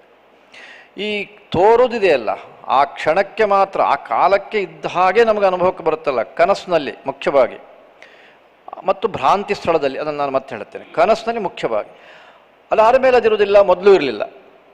ಅಂತ ಇದ್ದಾಗ ಅದನ್ನು ಪ್ರಾತಿಭಾಸಿಕ, ಪ್ರತಿಭಾಸ ಅಂತಂದರೆ ಆಗ ಹೊಳೆಯುವ ಸಂದರ್ಭ, ಅರಿಯುವ, ನಾವು ತಿಳ್ಕೊಳ್ಳೋ ಸಂದರ್ಭದಲ್ಲಿ ಮಾತ್ರ ತೋರುವಂತಹದ್ದು. ಅದನ್ನು ಪ್ರಾತಿಭಾಸಿಕ ಸತ್ಯ ಅಂತ ಹೇಳಿದರು. ಹಾಗಾಗಿ ಈ ಸತ್ಯ ಏನಿದೆ ಇದನ್ನು 3 ವಿಧ ಅಂತ ಉಪನಿಷತ್ತು ಹೇಳುತ್ತೆ. ಬೇರೆ ಉದಾಹರಣೆ ಕೊಡೋದಾದರೆ ಕಪ್ಪೆ ಚಿಪ್ಪು, ಶುಕ್ತಿ ಅಂತ ಅದಕ್ಕೆ ಸಂಸ್ಕೃತದಲ್ಲಿ ಹೇಳ್ತೇವೆ. ಈ ಸಮುದ್ರ ತೀರದಲ್ಲೆಲ್ಲ ಬಹಳ ಚೆನ್ನಾಗಿ ಅದರ ಅನುಭವಕ್ಕೆ ಬರುತ್ತೆ, ಅಲ್ಲಿಗೆ ಹೋದವರಿಗೆ ಅನುಭವಿಸೋರಿಗೆ ಗೊತ್ತು. ಅದು ಈ ಬಿಸಿಲಿನ ತಾಪಕ್ಕೆ ಬೆಳ್ಳಿಯಂತೆ ಕಾಣುತ್ತೆ ದೂರದಿಂದ ನೋಡುವಾಗ ಆ ಕಪ್ಪೆ ಚಿಪ್ಪು. ನಾವು ಎಷ್ಟೋ ಸಾರಿ ಅದು ಬೆಳ್ಳಿ ಅಂತ ತಿಳ್ಕೊಂಡ್ಬಿಟ್ಟು ಅದ್ರ ಹತ್ರಕ್ಕೆ ಹೋಗಿ ಅದನ್ನು ನಮ್ಮ ಚೀಲಕ್ಕೋ ನಮ್ಮ ಹತ್ರ ಏನಿದೆ ಅದಕ್ಕೆ ಹಾಕ್ಕೊಳ್ಬೇಕು ಅಂತ. ಬೆಳ್ಳಿ ಸಿಕ್ಕಿದ್ರೆ ಯಾರು ಬೇಡ ಅಂತಾರೆ, ರೇಟ್ ಎಷ್ಟೇ ಕಡಿಮೆ ಇರಲಿ ಹೆಚ್ಚಿಲ್ಲ, ಅದು ಬೇರೆ ವಿಚಾರ. ಬೆಳ್ಳಿ ಬೇಕಪ್ಪ ನಮಗೆ ಅಂತ ಹೇಳೋದು, ಹತ್ರಕ್ಕೆ ಹೋಗೋದು. ಆಮೇಲೆ ನೋಡಿದರೆ ಅಲ್ಲ, ನಾನೇನು ತಿಳ್ಕೊಂಡೆ ಅದು ಯಾರೋ ಹನುಮಂತರಾಯರಂಥವ್ರು ನನಗಿಂತ ಮೊದಲು ಬಂದವರು ಅಲ್ಲಿ ಬಿಟ್ಟು ಹೋಗಿರಬೇಕು, ಒಳ್ಳೇದಾಯಿತು ಪರವಾಗಿಲ್ಲ, ಅವರೆಲ್ಲೋ ಹೋಗಿದ್ದಾರೆ, ಈಗ ನಾವು ತಿಳ್ಕೊಳ್ಳೋಣ ಅಂತ ವಿಚಾರ ಮಾಡಿದ್ದು. ಅಲ್ಲಿ ಹೋಗೋ ಗೊತ್ತಾಯ್ತು ನಮಗೆ, ಓ ಅಂತಷ್ಟೇ. ಇದಿದೆಯಲ್ಲ, ಆದರೆ ಅದು ಬೆಳ್ಳಿ ಹಾಗೆ ಕಾಣುತ್ತಲ್ಲ, ಕಂಡಿದ್ದನ್ನು ಯಾರು ಅಲಗಡಿದಕ್ಕಾಗೋದಿಲ್ಲ. ಆ ಕಾಲದಲ್ಲಿ ಅದು ಬೆಳ್ಳಿ ಹಾಗೆ ಕಾಣುತ್ತೆ ನಮಗೆ. ಈಗ ಅದನ್ನೇನು ಹೇಳೋದು, ಅದು ಆ ಕಾಲದಲ್ಲಿ ಕಂಡಿದ್ದರಿಂದ ಅದು ಪ್ರಾತಿಭಾಸಿಕ, ಅಷ್ಟು ಹೊತ್ತು ಮಾತ್ರ ಅದು ನಮಗೆ ಕಾಣೋದು. ಕನಸು ಹಾಗೆ ಭ್ರಾಂತಿ ಸ್ಥಳ ಇರ್ಬೋದು ಅಥವಾ ಈ ಕನಸು, ಇದೆಲ್ಲವೂ ಕೂಡ ಆ ಕಾಲದಲ್ಲಿ ಅದನ್ನು ನಾವು ಸತ್ಯ ಅಂತ ಒಪ್ಪಿದ್ದೇವೆ. ಅದನ್ನು ಸತ್ಯ ಅಲ್ಲ ಅಂತ ನಾವು ಹೇಳ್ತೇವೆ. ಅಲ್ಲ, ಪಾರಮಾರ್ಥಿಕವಾಗಿ ಸತ್ಯ ಅಲ್ಲ ಅನ್ನೋ ಸತ್ಯವೇ, ಆದರೆ ಆ ಕಾಲದಲ್ಲಿ ಅದು ಸತ್ಯ, ಅದಕ್ಕಾಗಿ ಇದಕ್ಕೆ ಪ್ರಾತಿಭಾಸಿಕ ಸತ್ಯ. ಇನ್ನೊಂದು ವ್ಯಾವಹಾರಿಕ ಸತ್ಯ, ಇದು ನಿರಂತರವಾಗಿ ನಮ್ಮೊಟ್ಟಿಗಿರುತ್ತೆ, ಆದರೆ ಅದಕ್ಕೂ ಕೂಡ ಅಸ್ತಿತ್ವ ಇರೋದು ಇದೆಯಲ್ಲ. ಹೇಗೆ ಪರಮಾತ್ಮನ ಅಸ್ತಿತ್ವ ಸಾರ್ವಕಾಲಿಕವೋ ಹಾಗೆ ಅದಕ್ಕೂ ಅಸ್ತಿತ್ವ ಇಲ್ಲ. ಅದಕ್ಕಾಗಿ ಅದನ್ನು ವ್ಯಾವಹಾರಿಕ ಸತ್ಯ ಅಂತ ವಿಭಾಗ ಮಾಡೋದಕ್ಕೆ ಕಾರಣ. ಯಾಕೆ? ಜ್ಞಾನ ಬಂದಾಗ ಇದು ಯಾವುದೂ ಇರೋದಿಲ್ಲ, ಕೇವಲ ಸಚ್ಚಿತ್ ಆನಂದ ಮಾತ್ರ ಇರೋದು. ಆವಾಗ ಮಠವೂ ಇಲ್ಲ, ಮಠದಲ್ಲಿರುವ ವಸ್ತುಗಳೂ ಇಲ್ಲ, ಯಾವುದೂ ಇಲ್ಲ, ನಗರವೂ ಇಲ್ಲ, ಇಡೀ ಪ್ರಪಂಚವೇ ಇಲ್ಲ, ಒಂದೇ ಸಚ್ಚಿತ್ತಾನಂದ ಒಂದೇ ಇರುತ್ತೆ. ಅದು ತಕ್ಷಣ ಅರ್ಥ ಆಗೋದಿಲ್ಲ ನಮಗೆ. ಅದೇ ಹಂಗೆ ಸಾಧ್ಯ ರೀ ಅಂತಂದು ಕೇಳೋದು. ನಿತ್ಯ ನಿದ್ದೆಗೆ ಹೋಗೋ ನಿಮಗೆ ಏನಿದೆ?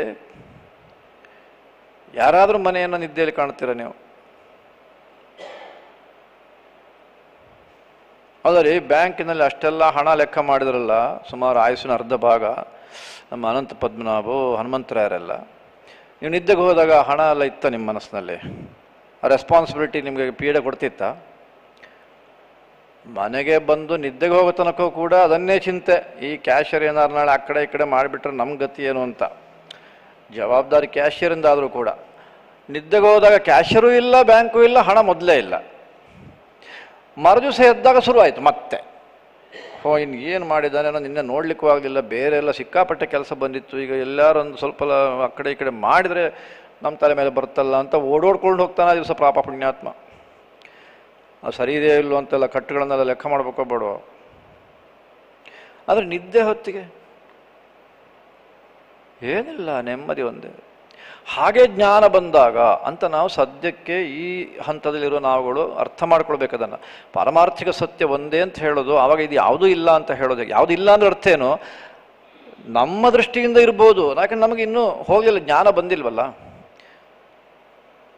ಎಚ್ಚರದಲ್ಲಿರುವವರಿಗೆ ಬ್ಯಾಂಕು ಇದೆ, ಎಲ್ಲವೂ ಇದೆ, ಅದಿಲ್ಲ ಅಂತ ಇಲ್ಲ. ಆ ನಿದ್ದೆಗೆ ಹೋದಾಗ ಯಾರು ನಿದ್ದೆ ಸುಖವನ್ನು ಅನುಭವಿಸ್ತಾ ಇದ್ದಾನೋ ಅವನ ದೃಷ್ಟಿಯಿಂದ ಯಾವುದೂ ಇಲ್ಲ, ಒಂದೇ ಸುಖ ಅಷ್ಟೇ. ಹಾಗೆ ಜ್ಞಾನ ಬಂದಾಗ ನಮಗೆಲ್ಲ ಪ್ರಪಂಚ ಅಂತ ಮತ್ತೂ ಉಳ್ಕೊಂಡಿದ್ರು ಕೂಡ ಅವನ ದೃಷ್ಟಿಯಿಂದ ಎಲ್ಲಿ ನೋಡಿದರೂ ಆನಂದ ಒಂದನ್ನೇ ಕಾಣ್ತಾನೋ ಅಂತ ಸಿದ್ಧಾಂತ ಅದು. ಹಾಗಾಗಿ 3 ವಿಭಾಗವನ್ನು ಮಾಡಿದ್ದಾರೆ. ಅದರಲ್ಲಿ ಈಗ ಮುಖ್ಯವಾಗಿ ನಮ್ಮ ಬ್ರಹ್ಮ ಇಲ್ಲಿ ಹೇಳುವಾಗ ಅದೊಂದು ಪ್ರಾತಿಭಾಸಿಕ ಇದು ಮಧ್ಯೆ ಸೇರ್ಕೊಂಡ್ಬಿಡುತ್ತೆ.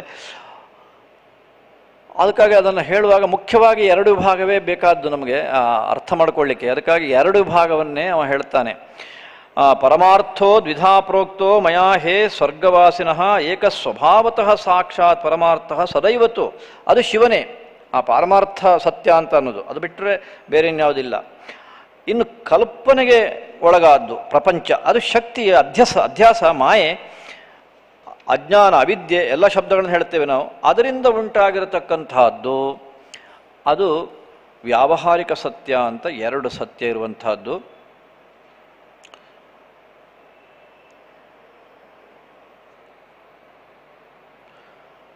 ವ್ಯಾವಹಾರಿಕ ಸತ್ಯಾರ್ಥಂ ಸಾಕ್ಷಾತ್ ಸತ್ಯಾರ್ಥ ಚಿದ್ಘನಂ ಉಭಯಂ ಭಕ್ತಿ ವೇದಸ್ತು ಮಾರ್ಗ ನೈವಂ ವದಂತಿ. ಈ ಎರಡನ್ನ ವೇದ ಬಹಳ ಮುಖ್ಯವಾಗಿ ಹೇಳುತ್ತೆ. ಇದನ್ನು ಉಳಿದ ದಾರ್ಶನಿಕರೆಲ್ಲ ಒಪ್ತಾರೆ ಅಂತ ಇಲ್ಲ. ಈ ಎಲ್ಲ ವಿಭಾಗವನ್ನು ಒಂದನ್ನಂತೂ ಅವರು ಒಪ್ತಾರೆ, ವ್ಯವಹಾರ ಅಂತ ಹೇಳ್ತಾರೆ. ಅಷ್ಟು ಬಿಟ್ಟರೆ ಈ ಸತ್ಯವನ್ನು ಮೂರು ವಿಭಾಗವಾಗಿ ಮಾಡಿ ಹೇಳುವಂಥದ್ದನ್ನು ಎಲ್ಲರೂ ಒಪ್ಪೋದಿಲ್ಲ. ಅದರಲ್ಲಿಯೂ ಮತ್ತೆ ಬೇರೆ ಉಪನಿಷತ್ ಮಾರ್ಗ, ಇವರ ಮಾರ್ಗ. ಸ್ವಪ್ನಾವಸ್ಥಾಸು ಸಂಕೃಪ್ತ ಸತ್ಯಾರ್ಥೇನ ಸಮಾನಿಮಾನ್ ಅರ್ಥಾನೇವ ಆಮನಂತ್ಯನ್ಯೇ ಮಾರ್ಗಾ ಹೇ ಸ್ವರ್ಗವಾಸಿನಃ. ಈ ಪ್ರಾತಿಭಾಸಿಕ ಸತ್ಯವನ್ನು ಯಾಕೆ ಹೇಳಲಿಲ್ಲ? ಎರಡೇ ಅಂತ ಹೇಳಿಬಿಟ್ನಲ್ಲ ಬ್ರಹ್ಮ ಅಂದರೆ, ಈಗ ಅದಕ್ಕೆ ಉತ್ತರ ಕೊಡ್ತಾನೆ. ಸ್ವಪ್ನವನ್ನೇ ಅದಕ್ಕೆ ಉತ್ತರ ಕೊಡ್ತಾನೆ. ಅದನ್ನು ಈ ಜಾಗ್ರತ್ತು ಕೂಡ ಉಪನಿಷತ್ತು ಹೇಳೋದು ವಾಸ್ತವಿಕವಾಗಿ ಅದು ಸ್ವಪ್ನದಂತೆ ಅಂತ. ಹಾಗಾಗಿ ಪ್ರಾತಿಭಾಸಿಕದ ಒಂದು ಲಕ್ಷಣ ಈ ಎಚ್ಚರಾವಸ್ಥೆಯಲ್ಲೂ ಇರುವುದರಿಂದ ಉಪನಿಷತ್ತಿನ ದೃಷ್ಟಿಯಿಂದ ಅದು ಎರಡು ವಿಭಾಗ ಮಾಡಿದ ಸಾಕು ಅನ್ನೋ ಅಭಿಪ್ರಾಯದಲ್ಲಿ ಹಾಗೆ ಎರಡು ವಿಭಾಗ ಹೇಳಿದ್ದು ಅಂತ ನಾವು ಇಟ್ಕೊಳ್ಬೇಕಾಗುತ್ತೆ. ತಥಾಪಿ ಸ್ವಪ್ನದೃಷ್ಟಂತು ವಸ್ತು ಸ್ವರ್ಗನಿವಾಸಿನಃ ಸೂಚಕಂತು ಭವತ್ಯೇವ ಜಾಗ್ರತ್ ಸತ್ಯಾರ್ಥ ಸಿದ್ಧಯೇ. ಇದೊಂದು ಮಾತು ಮಾತ್ರ ಈಗ ಹೇಳಬೇಕು, ಅಲ್ಲೇ ಬಂದಿದೆ ಮತ್ತು ಒಂದು ಸಂದರ್ಭ ಅಂತೇಳಿದು ಬಹಳ ಮುಖ್ಯವಾದಂಥ ಒಂದು ವಿಚಾರ. ಅಂದರೆ ಯೋಚನೆ ಮಾಡುವವರಿಗೆ ಬಹಳ ಅನುಕೂಲವಾದ್ದು.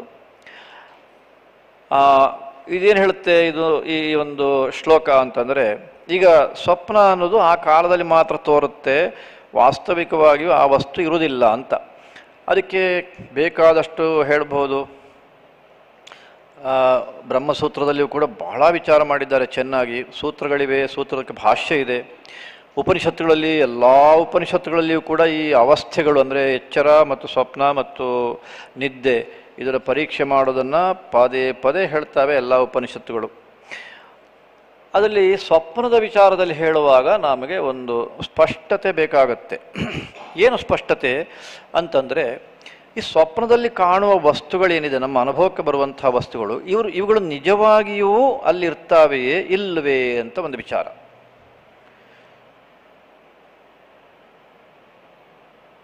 ಥೇಟು ಅಂತ ಹೇಳ್ತೇವಲ್ಲ ನಾವು, ನಾನು ಥೇಟ್ ನಿಮ್ಮನ್ನೇ ನಿನ್ನೆ ನೋಡಿದರೆ ನೀವೇ, ಮತ್ತೆ ಬೇರೆ ಯಾರು ಸಂದೇಹವೇ ಇಲ್ಲ, ಅದ್ರ ಡೌಟಿಗೆ ಅವಕಾಶವೇ ಇಲ್ಲ ಅಂತ ಹೇಳ್ಬಿಡ್ತೇವೆ ನಾವು. ಅರೆ ಇವನ ತಲೆಯೊಳಗೆ ನಾವು ಹೇಗಿರೋದಪ್ಪ? ಯಾರೇ ಆಗಲಿ, ಅವನ ಅಪ್ಪ ಆಗಲಿ ಅಜ್ಜಿ ಆಗಲಿ ಸ್ವಪ್ನದಲ್ಲಿ ಯಾರು ಬರ್ತಾರೋ ಅವರು, ಗುರುಗಳಾದರೆ ಗುರುಗಳು, ಅಥವಾ ಆನೆಯೋ ಸಿಂಹವೋ ಇನ್ನೊಂದೋ ಮತ್ತೊಂದೋ ಮೊದಲೊಂದೋ ಆದರೆ ಅದು, ಏನೇ ಆಗಲಿ ಒಟ್ಟಿನ ಸ್ವಪ್ನದಲ್ಲಿ ಬಂದಿದ್ದು ಅದು ಥೇಟು ಅಂತ ಹೇಳೋದು ಹೇಗೆ ನಾವು ಅಂತ ಹೇಳ್ತೇವೆ ನಾವು, ಯಾಕಂದ್ರೆ ನೋಡಿದ್ದೇವಲ್ಲ. ಆದರೆ ನಮಗೆಲ್ರಿಗೂ ಗೊತ್ತು, ನಾವು ಕನಸಿನಲ್ಲಿ ಆನೆ ನೋಡಲಿ, ಪರ್ವತ ನೋಡಲಿ, ನದಿ ನೋಡಲಿ, ಅದು ಅಲ್ಲಿರೋದು ಹೇಗೆ ಸಾಧ್ಯ? ಒಳಗಂತೂ ಇಲ್ಲ. ಎಷ್ಟೋ ಸಾರಿ ಭಾಷ್ಯಕಾರರು ಕೂಡ, ಭಗವತ್ಪಾದ ಶಂಕರರು ಕೂಡ ಅದನ್ನು ಉದಾಹರಣೆ ಕೊಡ್ತಾರೆ. ಉಪನಿಷತ್ತು ಹೇಳ್ತಾರೆ, ನ ರಥಾಹ ನ ರಥ ಯೋಗಾಹ ಅಂತ ಮಂತ್ರ, ಶ್ರೇಷ್ಠವಾದ ಮಂತ್ರಗಳು. ಒಬ್ಬನಿಗೆ ಅಲ್ಲಿ ರಥ ಅಂತ ಹೇಳ್ತಾರೆ ಆಗಿನ ಕಾಲಲ್ಲ. ಈಗ ನಾವು ಕಾರೋ ಇನ್ನೊಂದೋ ಮತ್ತೊಂದೋ ಹೇಳ್ಬೋದು. ಹೋದ್ದು ಕನಸು ಬಿತ್ತು ಅಂತ ತಿಳ್ಕೊಳ್ಳೋಣ, ಕಾರಲ್ಲಿ ಬೆಂಗಳೂರಿಗೆ ಹೋದೆ ಅಂತ ಕನಸು ಬಿತ್ತು ಅಂತಂದರೆ, ಅರೆ ಇಲ್ಲಿ ಒಳಗೆ ಅಷ್ಟು ದೂರ ಕಿಲೋಮೀಟ್ರ್ ಎಲ್ಲಿದೆ, ಇಲ್ಲಿ ಅವಕಾಶ ಎಲ್ಲಿದೆ? ಕಾರಿಗೂ ಇಲ್ಲ, ಕಿಲೋಮೀಟ್ರ್ ದೂರವೂ ಇಲ್ಲ, ಎಂಥದೂ ಇಲ್ಲ, ಇಷ್ಟೇ. ಇದರ ಸುತ್ತಳತೆ ಎಷ್ಟು ತೆಗೆದ್ರೂ ಅಷ್ಟೇ. ಇಲ್ಲೇ ಎಲ್ಲ ಕೊಂಡಿದ್ದೀರೀಗ. ಅವಾಗ ಅದು ಇದೆ ಅಂತ ನಾವು ಹೆಂಗೆ ಹೇಳೋದು? ಈಗ ಮತ್ತೆ ಇಲ್ಲದೆ ಕಂಡಿದ್ದು ಹೇಗೆ ಅದು? ಇದು ವಿಚಾರ ಮಾಡಿರು ಉಪನಿಷತ್ನಲ್ಲಿ. ಏನು ಅದ್ಭುತವಾಗಿದೆ. ಹಾಗಾಗಿ ತೀರ್ಮಾನ ಏನಂದರೆ, ಸ್ವಪ್ನದಲ್ಲಿ ನಾವು ಕಂಡರೂ ಕೂಡ ಇದು ಖಂಡಿತವಾಗಿ ಆ ವಸ್ತು ಎಚ್ಚರದಲ್ಲಿ ಹೇಗೆ ನಮಗೆ ಅನುಭವಕ್ಕೆ ಬರುವಾಗ ಇರುತ್ತೋ ಹಾಗೆ ಸ್ವಪ್ನದಲ್ಲಿ ಇಲ್ಲ ಅನ್ನೋ ತೀರ್ಮಾನ. ಮತ್ತು ಹಾಗಾದ್ರೆ ಅನುಭವಕ್ಕೆ ಹೇಗೆ ಬಂತು ಅಂತ, ಅದಕ್ಕೆ ಸಂಸ್ಕಾರ, ವಾಸನಾ ಕಾರಣ. ನಾವು ಎಚ್ಚರಾವಸ್ಥೆಯಲ್ಲಿ ಈ ಜನ್ಮದಲ್ಲಿಯೋ ಹಿಂದಿನ ಜನ್ಮದಲ್ಲಿಯೋ ಬೇಕಾದಷ್ಟು ನಮ್ಮ 5 ಇಂದ್ರಿಯಗಳ ಮೂಲಕ ಅನುಭವಿಸಿದ್ದೇವಲ್ಲ, ಆ ಅನುಭವದ ಸೂಕ್ಷ್ಮ ಅಂಶಗಳು ಇಲ್ಲಿ ಹೋಗಿ ಕೂತ್ಕೊಂಡ್ಬಿಟ್ಟಿದೆ ನಮ್ಮ ಬುದ್ಧಿ ಮನಸ್ಸಿನಲ್ಲಿ. ಅದು ರಾತ್ರಿ ಮಲ್ಕೊಂಡಾಗ ಒಂದೊಂದೇ ಹೇಳುತ್ತೆ, ಎದ್ದಾಗ ಆಕಾರವನ್ನು ಹೊಂದುತ್ತೆ. ಆ ಮನಸ್ಸೇ ಆನೆ ಆಕಾರ ಆದರೆ ಆನೆ ಆಕಾರ, ಹುಲಿ ಆಕಾರ ಹುಲಿ ಆಕಾರ, ಕಾರ್ನಾಕಾರ ನದಿ ಆಕಾರ, ಏನೆಲ್ಲ ಕಾಣುತ್ತೇವೋ ಆ ಎಲ್ಲ ಆಕಾರವನ್ನು ಅದು ಹೊಂದುತ್ತೆ. ಹಾಗಾಗಿ ನಮಗಲ್ಲೊಂದು ಇದ್ದಂತೆ ಒಂದು ಅನುಭವ ಆಗುತ್ತೆ. ಅಷ್ಟು ಬಿಟ್ಟರೆ ವಾಸ್ತವಿಕವಾಗಿಯೂ ಸ್ವಪ್ನದಲ್ಲಿ ಯಾರೇ ಕೇಳಿದ್ರು ಕೂಡ ಅವನಿಗೇನು ಮಹಾ ಉಪನಿಷತ್ತದಲ್ಲಿ ಜ್ಞಾನ ಏನು ಬೇಕೇ ಆಗಿಲ್ಲ, ಅವನಿಗೂ ಗೊತ್ತು ಅಲ್ಲಿ ಏನಿಲ್ಲ ಅಂತ. ಹಾಗೇನಾದರೂ ಇದ್ರೆ ಬಹಳ ಜನಕ್ಕೆ ಹಣ ಅಲ್ಲೇ ಸಿಕ್ಕಿಬಿಡ್ತಿತ್ತು. ಎಚ್ಚರದಲ್ಲಿ ಹೆಚ್ಚು ಕಷ್ಟಪಡೋ ಪ್ರಶ್ನೆಯೇ ಇಲ್ಲ.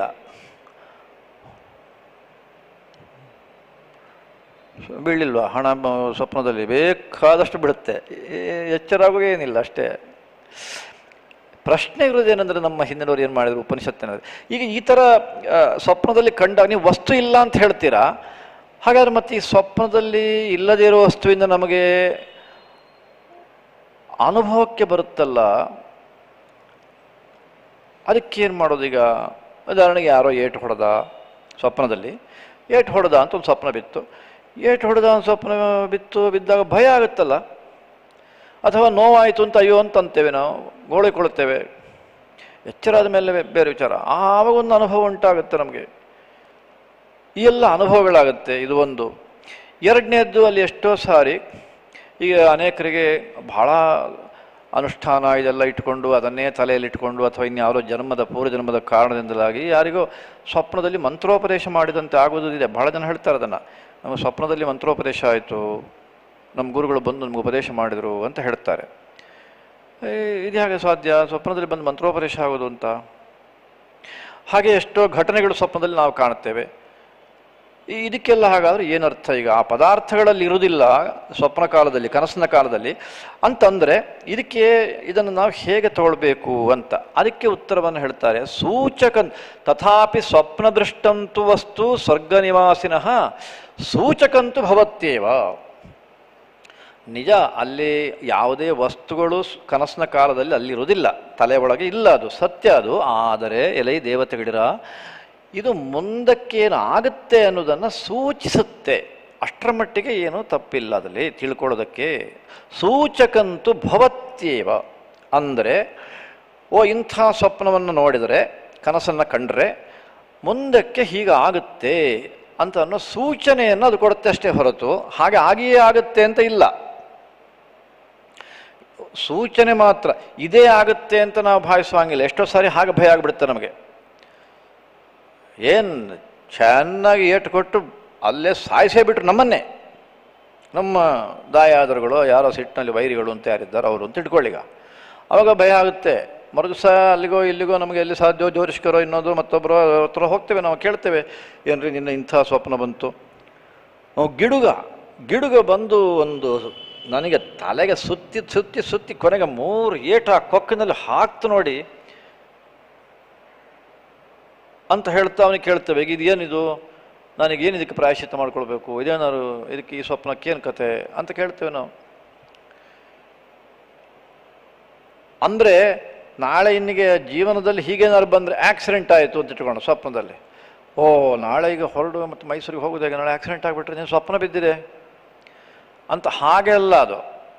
ಅದರ ಬದಲು ಯಾವ ಸ್ವಪ್ನ ಬಿದ್ದರೆ ಮುಂದಕ್ಕೆ ಏನಾಗುತ್ತೆ ಅನ್ನೋದನ್ನು ಸ್ವಪ್ನಶಾಸ್ತ್ರ ಅಂತ ಒಂದು ನಮ್ಮಲ್ಲೇ ಇದೆ, ಈ ಬೇರೆ ಎಲ್ಲ ಶಾಸ್ತ್ರಗಳಿದ್ದ ಹಾಗೆ. ಅವ್ರು ಹೇಳ್ತಾರೆ, ಇಲ್ಲ ಉಪನಿಷತ್ತುಗಳಲ್ಲಿ ಕೂಡ ಕೆಲವೊಂದು ಬಾರಿ ಬರುತ್ತೆ, ಇಂಥ ಸ್ವಪ್ನ ಬಿದ್ದರೆ ಅದು ಇಂಥ ಒಂದು ಅಂಶವನ್ನು ಸೂಚಿಸುತ್ತೆ ಅಂತ. ಇದು ಒಂದು. ಎರಡನೇದ್ದು, ಬಹಳ ಸ್ಪಷ್ಟವಾಗಿ ಸೂತ್ರಕಾರರು ಮತ್ತು ಭಗವತ್ಪಾದ ಶಂಕರು ಭಾಷ್ಯದಲ್ಲಿ ಹೇಳೋದೇನೆಂದರೆ, ಸ್ವಪ್ನದಲ್ಲಿ ಆ ಪದಾರ್ಥ ಇಲ್ಲ ನಿಜ, ಆನೆಯೂ ಇಲ್ಲ, ಕುದುರೆಯೂ ಇಲ್ಲ, ರಥವಿಲ್ಲ, ಕಾರು ಇಲ್ಲ, ಯಾವುದೂ ಇಲ್ಲ. ಆದರೆ ಆ ಅನುಭವವನ್ನು ಅಲ್ಲಗಳಿದ್ದಕ್ಕೆ ಆಗೋದಿಲ್ಲ.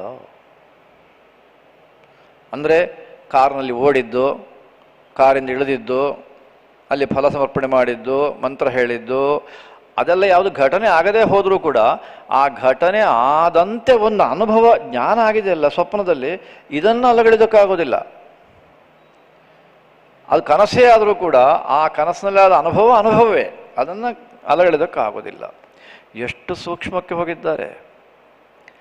ನಾವಿದನ್ನು ಇನ್ನೆಷ್ಟೋ ದಿವಸ ಯೋಚನೆ ಮಾಡಬೇಕು, ಇದನ್ನ ಮನಸ್ಸಿಗೆ ತೊಗೊಂಡು ಬರಲಿಕ್ಕೆ. ಅಷ್ಟಾದರೂ ಎಲ್ರಿಗೂ ಬರುತ್ತೋ ಇಲ್ಲೋ ನನಗೆ ಸ್ವಲ್ಪ ಸಂದೇಹ. ಅದಾದ ಮೇಲೆ ಹೇಳ್ತಾರೆ, ಸೂಚಕಂತೂ ಭವತ್ಯೇವ ಜಾಗೃತ್ ಸತ್ಯಾರ್ಥ ಸಿದ್ಧಯೇ. ಎಚ್ಚರಾವಸ್ಥೆಯಲ್ಲಿ ಅದನ್ನು ಆ ಒಂದು ಕನಸಿನ ಫಲ ಏನಿದೆಯೋ ಅದನ್ನು ನಾವು ಅನುಭವಿಸುವುದಕ್ಕೆ ಅದೊಂದು ಸೂಚನೆಯನ್ನು ಕೊಡುತ್ತೆ ಅಷ್ಟೇ ಹೊರತು ಅಲ್ಲಿ ವಸ್ತುಗಳು ಸತ್ಯವಿರುವುದಿಲ್ಲ. ಇದು ತೀರ್ಮಾನ.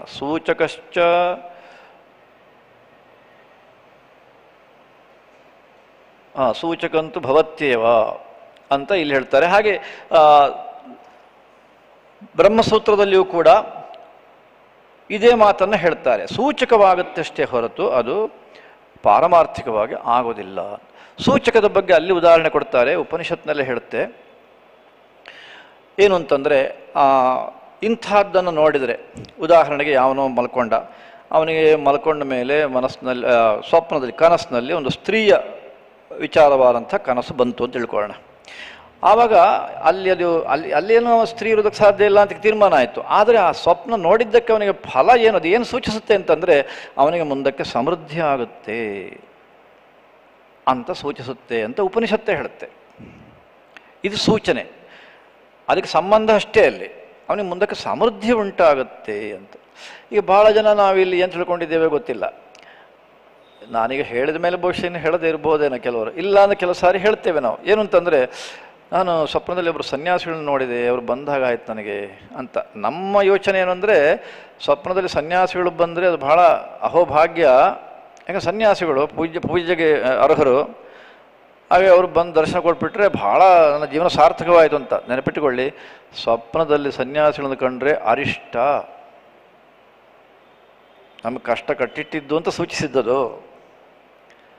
ಸ್ವಪ್ನದಲ್ಲಿ ಸನ್ಯಾಸಿಗಳು ಬರಬೇಕು, ಅದು ದರ್ಶನ ಆಯಿತು ಅಂತ ನಾವು ಸಂತೋಷ ಪಡೋಂಗಿಲ್ಲ. ಇದು ಶಾಸ್ತ್ರ ಹೇಳೋದು, ನಾನಲ್ಲ. ಅಂದರೆ ಗುರುಗಳಾಗ್ಬೋದು. ನಾವು ಗುರು ಅಂತ ಯಾರಾದರೂ ಅವರು ಸನ್ಯಾಸಿಗಳೇ ಆದರೆ ಅವಾಗ ಗುರುವಿನ ದರ್ಶನ, ಅದು ಸನ್ಯಾಸಿ ಅಲ್ಲ ಅಲ್ಲಿ. ಆದರೆ ಈ ಸಾಮಾನ್ಯವಾಗಿ ಕೆಲವು ಸನ್ಯಾಸಿಗಳನ್ನ ನಾವೇನಾದ್ರು ಕಾಣೋ ಪ್ರಸಂಗ ಬಂತು, ಕಾಣ್ಬೋದಲ್ಲ, ಜನ್ಮಾಂತರದ. ಅದೇನು ಈ ಬಾರಿಯಲ್ಲಿ ಇಲ್ಲಿ ಈ ಜನ್ಮದಲ್ಲೇ ನಾವು ನೋಡಿರಬೇಕು ಅಂತಿಲ್ಲ, ಯಾವುದೋ ಜನ್ಮ ಸಂಸ್ಕಾರ. ಕೇವಲ ಯಾವನೋ ಒಬ್ಬ ಸನ್ಯಾಸಿ ದರ್ಶನ ಆಯಿತು ಅಂದರೆ ಅದು ಅದಕ್ಕೆ ಏನಾದ್ರು ನೋಡ್ಬೇಕು, ಮತ್ತೆ ಶಾಸ್ತ್ರ ಏನು ಹೇಳುತ್ತೋ ಅದನ್ನು ಮಾಡಬೇಕಾಗತ್ತೆ. ಕಪಿಯನ್ನು ನಾವು ಕಂಡ್ರೆ ಆಂಜನೇಯನೇ ಪ್ರತ್ಯಕ್ಷ ಅದ ಅಂತ ಭಾವಿಸುವ ಸಂಭವ ಇದೆ. ಇಲ್ಲ, ಕಪಿಯನ್ನು ಕಂಡ್ರೆ ತೊಂದರೆ ಮುಂದಕ್ಕೆ ಅಂತ ಹೇಳುತ್ತೆ ಶಾಸ್ತ್ರ. ಸ್ವಪ್ನದಲ್ಲಿ ಏನಾದ್ರು ಕಪಿ ಕಂಡ್ರೆ ಎಚ್ಚರವಾಗಿದ್ದಾಗ ಬಂದರೆ ನೀವು ಬಾಳೆಹಣ್ಣು ಕೊಡಿ, ನೈವೇದ್ಯ ಮಾಡಿ, ಏನಾರು ಮಾಡಿ ಆಂಜನೇಯ ಅಂತ, ಪರವಾಗಿಲ್ಲ. ಅದು ಹೌದೋ ಅಲ್ಲೋ ಆಂಜನೇಯ, ಒಟ್ಟಿನಲ್ಲಿ ಆಂಜನೇಯನ ಅವತಾರ ಅಂತ ತಿಳ್ಕೊಳತ್ತಲೆ, ಮಣ್ಣು ಹಾಕ್ಲೆ. ಆದರೆ ಸ್ವಪ್ನದಲ್ಲಿ ಹಾಗೆ ಏನಾದ್ರು ನೋಡಿದರೆ ಅದು ಸೂಚನೆ ಬೇರೆ ಕೊಡುತ್ತೆ. ಹಾಗೆ ಜಾಗ್ರತ್ ಸತ್ಯಾರ್ಥ ಸಿದ್ಧಯೇ ಸೂಚಕಂತು ಭವತ್ಯೇವ ಅಂತ ಬ್ರಹ್ಮ ಹೇಳ್ತಾನೆ. ಧರ್ಮಾಧರ್ಮ ಈಗ ಏನಾದ್ರು ಕೇಳಲಿಕ್ಕಿದ್ರೆ ಕೇಳಿ ಇದ್ರ ಬಗ್ಗೆ, ಇದೇ ಇರೋದು ಈಗೆಲ್ಲ. ಆಮೇಲೆ ಸ್ವಪ್ನದ ಬಗ್ಗೆ ಕೇಳೋದು ಸಾಕಷ್ಟು ಇರುತ್ತಲ್ಲ. ಸೂಚಕ ಇದೇ ಬಹಳ ಮುಖ್ಯವಾದ. ಇದು ಅರ್ಥ ಆಯಿತು ಅಂದರೆ ಮುಂದಕ್ಕೆ ಹೋಗೋದು, ಇನ್ನೇನದಲ್ಲಿ ಕೇಳಲಿಕ್ಕೆ ಮತ್ತೆ ಬೇರೆ ಏನಿಲ್ಲ. ಅಲ್ಲಿ ಒಂದು ವಾಕ್ಯ ಹಾಕಿದೆ, ಉಳಿದ ದಾರ್ಶನಿಕರು ವ್ಯವಹಾರ ಕಾಲದಲ್ಲಿ ಕಾಣೋದನ್ನು ಸತ್ಯ ಅಂತ ಹೇಳ್ತಾರೆ ಅವರು. ಇದು ಮಹಾ ವ್ಯತ್ಯಾಸ, ವೇದವನ್ನು ಬಿಟ್ಟಿದ್ದು ಅನ್ನೋದು ಇಲ್ಲೂ ಕೂಡ ನಾವು ಹೇಳಲೇಬೇಕಾಗುತ್ತೆ. ಅವರು ಎಲ್ಲ ದಾರ್ಶನಿಕರು ಹೇಳೋದು ಈ ನಮ್ಮ ಪ್ರಪಂಚದಲ್ಲಿ ನಾವಾಗೇನು ದೈನಂದಿನ ಜೀವನ ಅಂತ ಹೇಳ್ತೇವೆಯೋ, ಬೆಳಗ್ಗಿಂದ ರಾತ್ರಿ ತನಕ ಕೂಡ ನಮ್ಮ ಚಟುವಟಿಕೆಗಳು ಇದೆಲ್ಲವೂ ಕೂಡ ಸತ್ಯ ಅಂದರೆ ಪಾರಮಾರ್ಥಿಕ ಸತ್ಯ ಅವರು ಹೇಳೋದು. ಉಪನಿಷತ್ತು ಹೇಳುತ್ತೆ ಇಲ್ಲ, ಅದು ವ್ಯಾವಹಾರಿಕ ಸತ್ಯ, ಪಾರಮಾರ್ಥಿಕ ಸತ್ಯ ಇರೋದು ಒಂದೇ ಅಂತ ಉಪನಿಷತ್ತು ಹೇಳುತ್ತೆ. ಅಲ್ಲ, ಅನುಭವದಲ್ಲಿಯೂ ಹಾಗೆ ಇದೆ, ನಾವು ಯೋಚನೆ ಮಾಡಿದರೆ. ಅದನ್ನು ಕೆಳಗೆ ಅಷ್ಟು ಮತ್ತೆ ಅದನ್ನು ವಿವರಿಸ್ತಾ ಹೋಗಿದ್ದಾರೆ. ಧರ್ಮಾಧರ್ಮಾದಿ ವಿಜ್ಞಾನಂ ನಾದಧೀತ ಶ್ರುತೌ ಸ್ಥಿತಃ ತೇಭ್ಯೋ ಮೋಹಾದಪಿ ಪ್ರಾಜ್ಞಾ ಶ್ರೇಯಸ್ಕಾಮಿ ಕದಾಚನ ಧೀರಾ ವಿಶಿಷ್ಟಾಶ್ಚ ಮಹೇಶ್ವರಸ್ಯ ಪ್ರಸಾದಯುಕ್ತಾಶ್ಚ ಮಹತ್ತಮಾಶ್ಚ ವೇದೋರಿತಂ ಕೇವಲಮೇವ ದೇವಾ ಮುದಾಕರಿಷ್ಯಂತೆ ವಿಮುಕ್ತಿ ಸಿದ್ಧೈ. ಆದ್ದರಿಂದ ದೇವತೆಗಳಿಗೆ ಒಂದು ವಿಶೇಷವಾದ ಉಪದೇಶವನ್ನು ಮಾಡ್ತಾನೆ ಬ್ರಹ್ಮ. ನೋಡಿ, ಶ್ರೇಯಸ್ಕರವಾದ್ದು ವೇದದಲ್ಲಿ ಏನು ಹೇಳಿದೆಯೋ ಅದನ್ನು ಇಟ್ಟುಕೊಳ್ಳೋದಷ್ಟೇ ಹೊರತು ಅದನ್ನು ಬಿಡುವುದು ಶ್ರೇಯಸ್ಸಿ ಕಾರಣವಾಗುವುದಿಲ್ಲ. ಆದ್ದರಿಂದ ಧೀರರಾದವರೆಲ್ಲರೂ ಕೂಡ ಪರಮಾತ್ಮನ ಪ್ರಸಾದ, ಅದರ ಅನುಗ್ರಹ, ಅದರಿಂದ ಕೂಡಿದವರಾಗಿ ವೇದ ಮಾರ್ಗವನ್ನು ತುಳಿಯುವುದೇ ಸರಿ ಅಂತ ಹೇಳ್ತಾ 2ನೇ ಅಧ್ಯಾಯ ಅಲ್ಲಿಗೆ ಮುಕ್ತಾಯ ಆಗುತ್ತೆ. ಇನ್ನು 3ನೇ ಅಧ್ಯಾಯ, ಆ ವಿಚಾರವನ್ನು ನಾಳೆ ಮುಂದುವರಿಸ್ತೇನೆ. ಬೇರೆ ಇನ್ನೇನಾದರೂ ಪ್ರಶ್ನೆ ಇದ್ದರೆ ಕೇಳಬಹುದು. ಹರ ನಮಃ ಪಾರ್ವತೀಪತಯೇ ಹರ ಹರ ಮಹಾದೇವ. ಸೀತಾಕಾಂತ ಸ್ಮರಣಂ ಜಯ ಜಯ ರಾಮ.